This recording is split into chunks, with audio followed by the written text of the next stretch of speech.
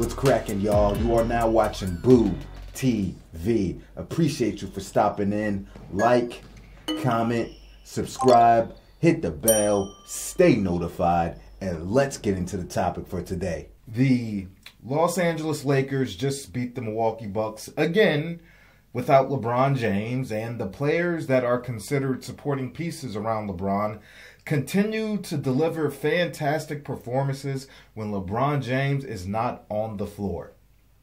But what we all keep hearing is how LeBron James has no help and his teammates are trash. In the last 2 weeks, I have heard 2 ex-NBA players get on their platforms and say that. One being Kenyon Martin, another one being Kendrick Perkins. Kenyon Martin said this, quote, "Management, all of y'all are at fault for not making moves, for not getting him another scorer, for not getting another guy that can take some of that load off, right? Go get you an offensively, aggressively wing that you ain't got to worry about night in, night out if he's going to get his 17 shots up. They need somebody like that. But they didn't do that. So LeBron is stuck with this load that he has to carry at 39 years old." Really, Kenyon Martin? The Lakers didn't make moves for LeBron ever since he's been there? They didn't get him another scorer? They didn't get him another guy that can facilitate and play make? Actually has 2 or 3 players that can do that pretty well. They didn't do all that? Or maybe LeBron doesn't allow them to do that.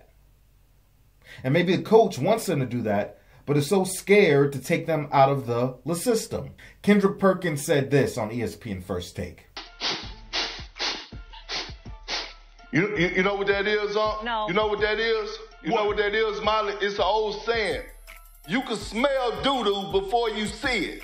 We've been smelling doo-doo the whole season long when it comes down to the Lakers. Like, they sitting in a nice spot. So what are we talking about? First of all, they got to get into the postseason. That's number one. So when I'm looking at the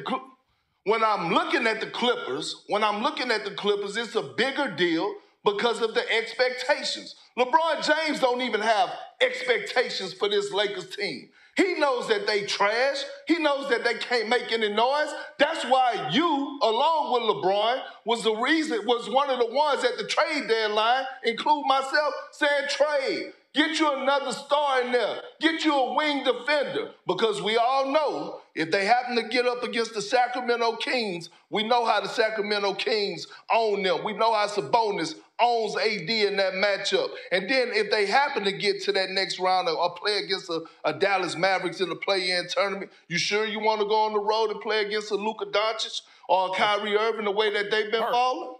Both of these guys sound like absolute casuals right now. I have been on this channel countless of times talking about the LeBron James smoke cloud and effect. He has always been heralded as this guy that makes everybody better. But these trades often go down to appease him, and players are constantly struggling playing with him, and they get thrown under the bus. Oh, Rodney Hood was averaging X, Y, and Z before going over to the Cavaliers. He's going to be great with LeBron. Oh, Russell Westbrook just averaged X, Y, and Z. Did that in Washington before going over to the Lakers. Oh, Green was averaging X, Y, and Z. Oh, Isaiah Thomas Jr. was averaging X, Y, and Z before going over to Cleveland. And they get to LeBron's team, and all of a sudden they look like much lesser versions of themselves. Why is the guy that you keep telling us that makes everybody better, the guy that you keep saying can take me, you, and a cafeteria worker to the NBA Finals, why is this guy constantly needing more help and needing trades, given excuses for, one of which is the excuse that always pops up, his teammates is trash and he needs more help? Why? Explain it to me. Explain it to me. Can someone please make sense of this? See, they will praise LeBron's 8, 9, 10 assists, whatever, and say he makes his teammates better, while the other players in the league can do the same thing and they'll get deemed as stat patters, get deemed as high usage ball monopolizers, when in fact that's been LeBron James his whole damn career, for the most part.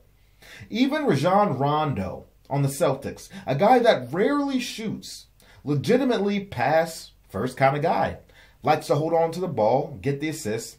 Even his own teammates in Boston got to the point where they started rumbling about him being a ball hog, not from a scoring perspective, but from an assist perspective.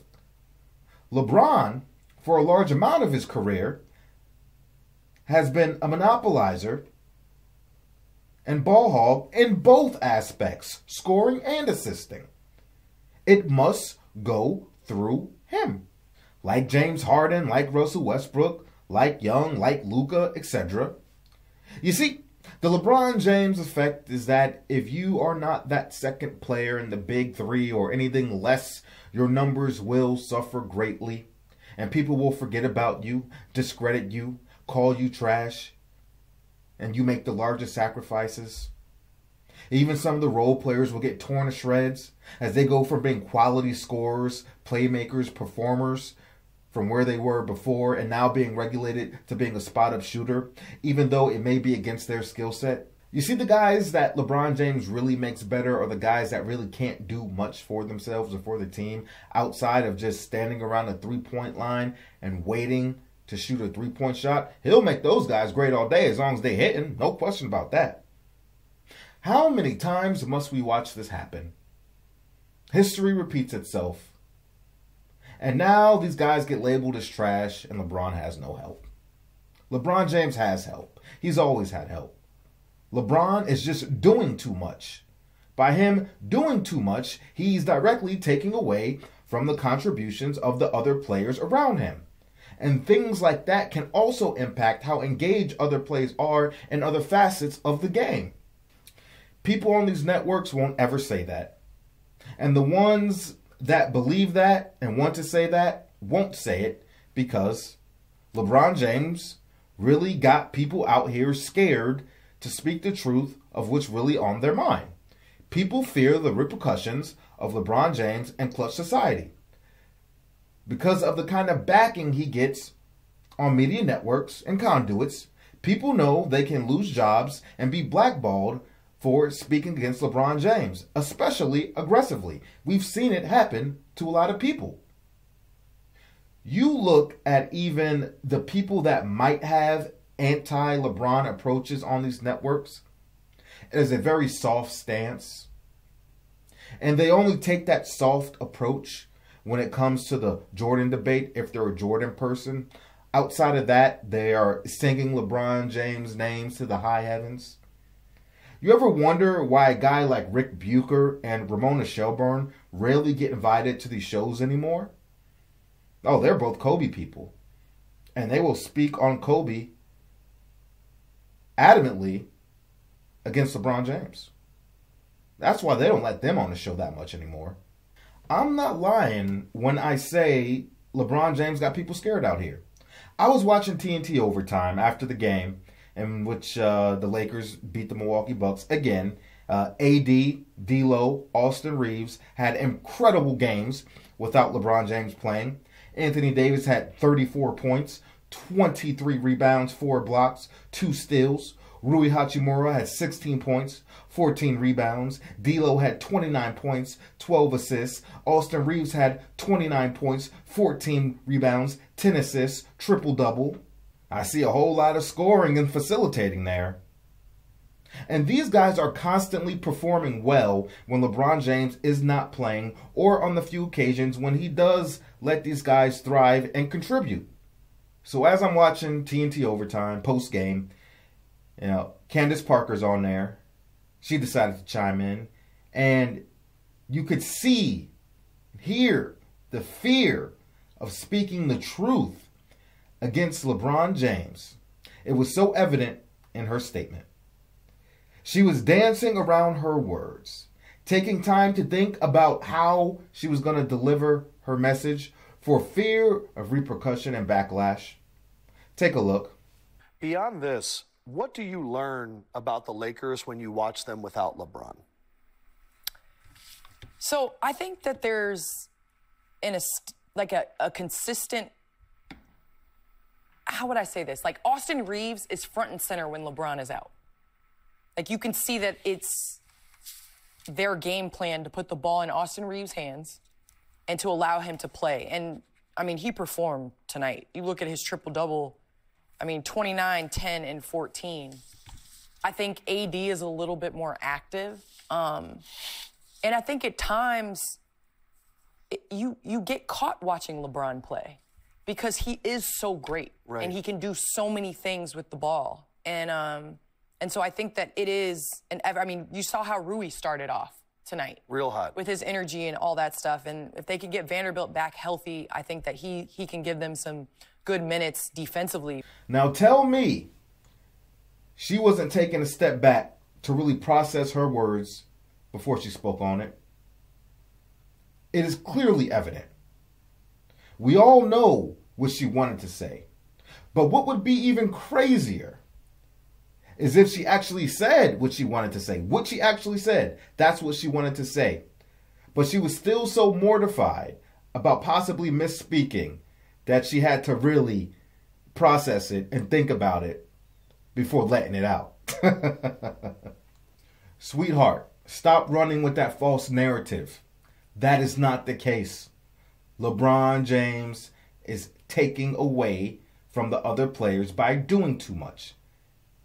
It is not them being fascinated in awe of LeBron James and just watching him. That is not the case. D'Lo wants to get his. AR wants to get his. I could promise you that. That's why I'm really happy that Paul Pierce is on these major networks now talking. If you didn't know, Paul Pierce is now on Undisputed with Skip Bayless and Keyshawn Johnson. And Paul Pierce is one of the guys that's not a LeBron James jock sniffer. And Pierce has publicly said in the past that ESPN, used to force LeBron James down their throat. He didn't like that. And ESPN didn't like him talking about them like that and putting that out there. But Pierce, I've heard him say several times in the last week or two that the reason why some of these players don't produce how everyone expects them to produce is because LeBron James is doing too much. He needs to allow these guys to thrive and contribute. He literally said LeBron James needs to take a step back. He's holding back the team. Finally, somebody out here with the kahunas to speak on this and speak truthfully about it. Thank you, Paul Pierce. He is going to be a breath of fresh air on these networks. I'm not going to say I agree with everything he has to say, but he'll be honest about the LeBron James points and can give anybody backlash that tries to dispute against him. Anyway, that's all I got to say about it. Appreciate y'all for stepping in. Like, comment, subscribe, hit the bell, stay notified, and catch you on the next one. We out, baby.